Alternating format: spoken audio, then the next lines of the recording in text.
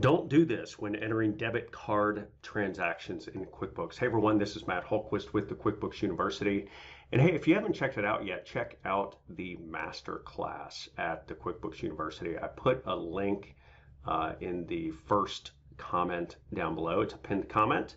And the master class basically is going to walk you through the 4 steps you need to take to learn QuickBooks very, very quickly. Okay. So don't do this when you enter debit card transactions in QuickBooks. This question came up from a member this week, and it got me thinking a little bit.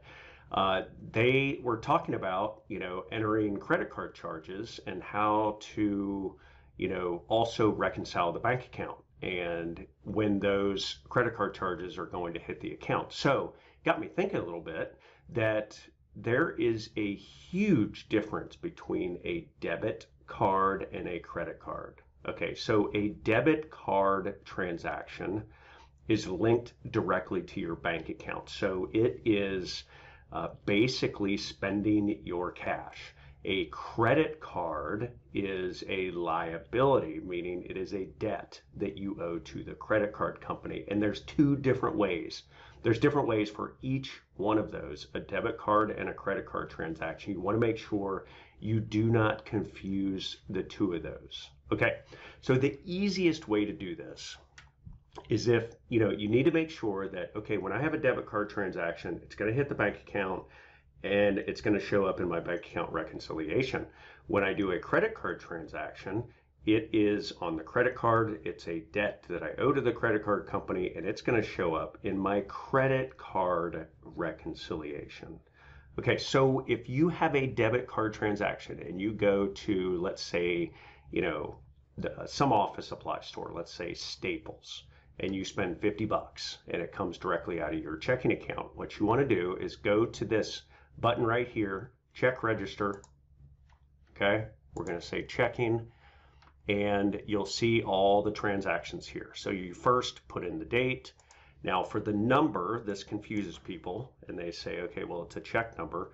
You see this transaction right above it. You can put in debit, you can put in EFT, you can put in anything other than a check number to signify that this was a debit card transaction.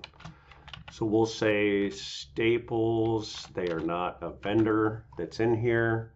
So I'm going to do a quick add, okay? And we're gonna say $50. And then we're going to put it to the account, office supplies, and we save it. We just record. So now when we do our checking account reconciliation, that $50 expense that came out of our checking account is going to show up. That is a debit card transaction. Now, if you're doing a credit card transaction, you're going to go here, enter credit card charges. Now, what a lot of people do is they have the bank feed set up, and the same with the checking account, and they will basically bring in these transactions electronically. That's totally fine. But you want to make sure that it goes to the appropriate account, whether it's checking or a credit card. So if there's a credit card purchase, you can do the same thing. You say, let's say it's Staples 1215. You don't need a reference number. You can put that in if you want to. And we're going to put in 50, okay, and it goes to office supplies. So that is a credit card transaction. So now when we go to reconcile the credit card, it's going to show up on our reconciliation screen. Okay, so the big thing, the big takeaway here, make sure you recognize the difference between a debit card transaction and a credit card transaction.